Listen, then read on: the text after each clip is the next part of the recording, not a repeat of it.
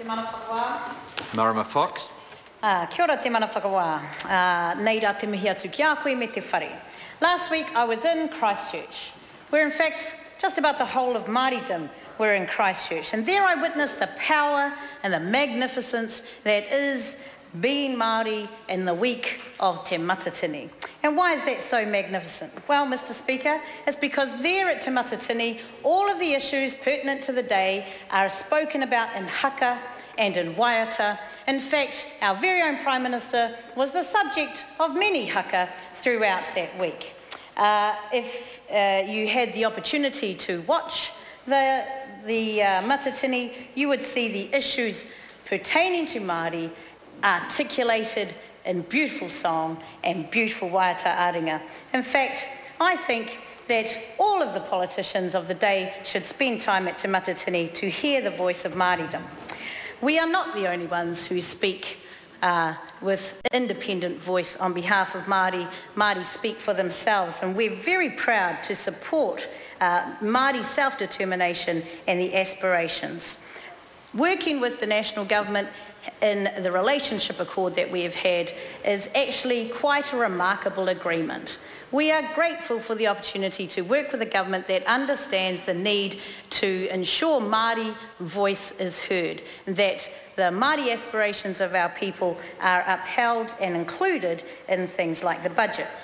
I would loudly and proudly crow about all of these things that we've been able to achieve with the national government on the condition that we can have some more. Thank you very much.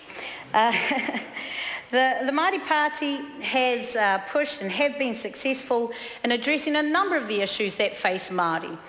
One of those has been the establishment of the committee for the Ministerial Committee for Poverty, and through this committee we've been able to achieve a number of benefits for Māori and the wider community. We have to remember that when we are able to achieve things for Māori, it is value added not just for our own people but for the whole of Aotearoa. We saw the need to support our whānau to be warm, healthy and secure, hence the investment in home insulation, rheumatic fever and a pilot of warrant of fitness testing on housing. We have secured millions of dollars of direct investment to Māori communities spread across a wide range of portfolios, targeting housing, employment, social development, education, disabilities, Māori language, social development and access to jobs through trade training, cadetships, community development and health, including securing funding for free GP visits and prescriptions. And despite what some parties may think, they do not have a monopoly on IP, and though they might have an idea, they can do nothing about it if they're sitting in opposition. So we are grateful to have a gain of working with the national government to achieve the things that we put out on the table. We have extended Kickstart Breakfast to bring food into schools, into every school in the country if they ask for it. We have introduced the Māori history in schools. We have advocated for the recognition of cultural significance and of course the unique and life-changing approach that many of us know as whānau ora.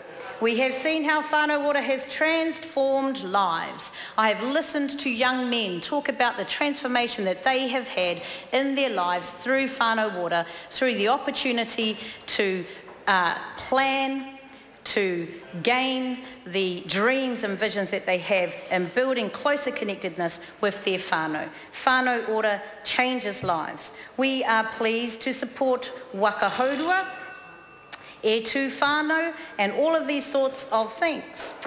We want to do more though. We want to do more to work with iwi, to see mana whenua being able to thrive and lift their economic potential to address disparities. We realise that some of the things we support might not be things you expect, like we support the schooling initiative of Kura Haurua, with my good friend over here, Rawiri, because we need to ensure that Māori have the potential and have the aspirations of educational achievement. Mr. Speaker. Whole names. Mr. Rawiri Seymour. Of our party here, whole names. We want to ensure that there are choice for Māori who are underserved in our country to date. And so therefore, Mr. Speaker, we would like to support the budget and ensure that we continue to have gains in the coming year. I understand it's the intention of the Honourable Judith Collins to share her time with Mr Seymour. Yes. Therefore, there will be a 5-minute speech. The Honourable Judith Collins. Thank you so much, Mr Speaker.